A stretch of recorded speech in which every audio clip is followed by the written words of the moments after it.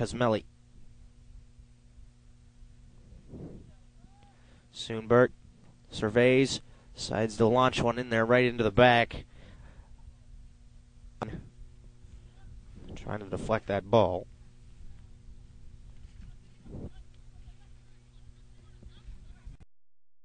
There. Center half. And here's the ball inside. Header nut. Omada.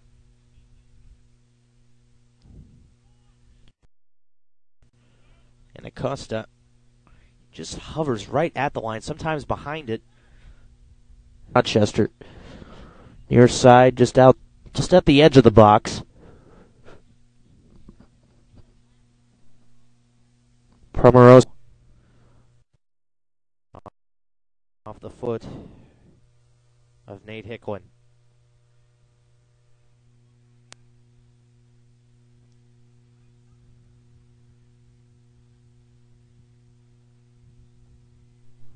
Right there, and the referee hadn't even set up the wall.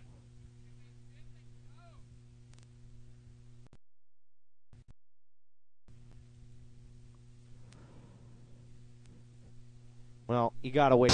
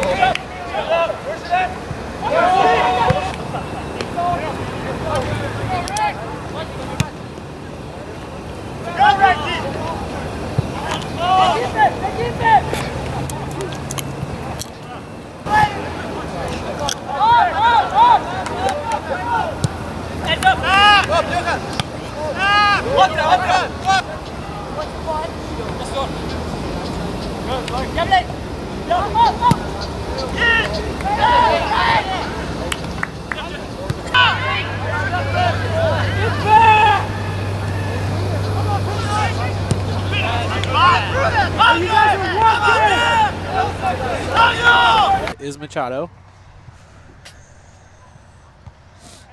Nice sharp header directed back the other way by Acosta for the Lynx. Sent down the outside. Here's Almeida. He was actually voted Player of the Year for the AII. Expect Cancella. Ball comes over to Almeida. Fighting on the line, and this is the record for me, actually. Wow, congratulations. Welcome to the Grizzly Digital Network. I've broadcasted several games, but they've always been afternoon or evening. Yep. And 21, respectively. And in case you're unfamiliar with the soccer point system, well, we'll tell you that after the corner. Here's the corner. Headed and well high. You get a mobile x-ray machine. I don't know of too many people that do that. It's not quite the emergency room on wheels, but anything shy of surgery, James Williams and the staff here at Georgia Gwinnett can take care of you in there. Nice job boxing out. Nearly had one squeak through. I love the idea there by Almeida. Nothing fancy. No need to bend it around the wall. No need to try to put it in the upper 90. Let's skip one right in front of the... Nice thing is the rain has stopped, at least temporarily. Sure the players appreciate that, but you see a lot of people in their long sleeves and gloves right now. But there's just so many external factors keepers cannot control here early on in this contest. It probably makes them a little nervous, a little hesitant. Now, last corner looked pretty good. This one's coming in hard and headed wide. Over to Zaldivar.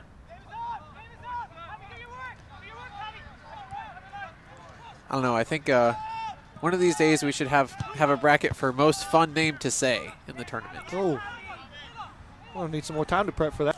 Yeah, we'll see him all the way back on defense, breaking up play, then all the way forward and going for a header. Absolutely. Which is kind of one of the main goals of midfield. Yeah, like so. What position do you play? Full field? Yeah. Excuse me? What number is that? Got it in to Cerulli. Down the line. Able to save it. Nicely done there by Almeida. Good use of the right there. They've had 3 or 4 really good opportunities to put a nice shot on net and rolling the midfield. Drop back into the defense. Costa goes forward. Good pass. Here in the elements, don't have any facilities down at the Grizzly soccer field just yet, so they're going to huddle up here and share body warmth, try to get dry, but they're definitely going to be. So those two teams will play at 7 o'clock tonight, and neither one of them has seen a PK. So you know what that means. It means we're going to come down We're to going to kicks. PKs tonight at about 10 o'clock. So, Coach Martelli was able to give me a hard time about. From left to right now, and your Ashford Saints are in white going from right to left. Here's the kick. Coming in all the way in and snagged, dropped down to the ground and rolling and holding on to it. I'll say it. I expected Ashford to dominate this game and dominate this tournament. The fact that the 4 seed is hanging around here in the first 50 minutes of soccer. In coming for the Lynx. Rain started to pick back up here again. I hate to. Drop back. This being taken away and kicked down by Brown. Almeida sending it forward. Knocked back. So, Matt, what do you think is the key for the Lynx? No need for the Lynx to panic. Plenty of time left. They only trail by 1. Right idea by the Lynx, but you have to make sure you do the little procedural things correctly. It'll be real interesting to see what Belleville does with this ball right here. Straight shot. Off the hands and in! Just like that, they tie the game from about a third of the field away. We've got a 1-1 game. Without a doubt, 40-plus yards away from the goal. Credit to the Lynx, though. They have not backed down at all. Even now with the 2-1 deficit, have a corner kick. They're still looking for that tying goal. That one squeaked all the way right through. Had a couple guys that almost had a chance, sent to the far side, and no maroon jerseys there at all. Do get it off the bounce, though. Let me know when you want another mascot anomaly. I got one for you. Sure, right now the ball's out of bounds. Tight games that are well played. I enjoy tight games that are well played that have goals in them a lot better. I'll be honest with you. Where it's going, and so obviously being able to relate to a school like GGC where everything's new and we're transitioning and a 4-year college here in the last 6 years. There's no accountability. That's why, just to educate the few, that's why I actually will read and follow and listen.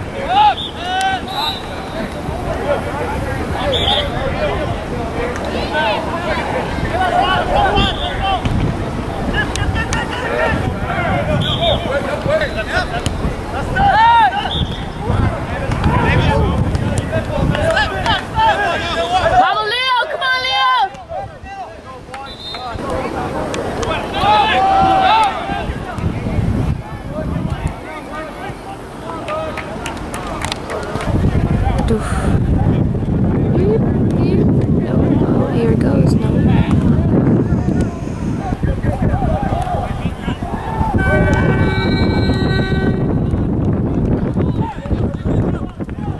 Kick by Belleville. Now a nifty move cleared. As Belleville has a player down, but WVU Tech continues play. First, inside the box to Martin, deflected and carried out. As Jose Silva. So free kick will be taken. Silva lays it off for Reilly, who drives it in the box and headed in! Goal for Lindenwood Belleville against the run of play!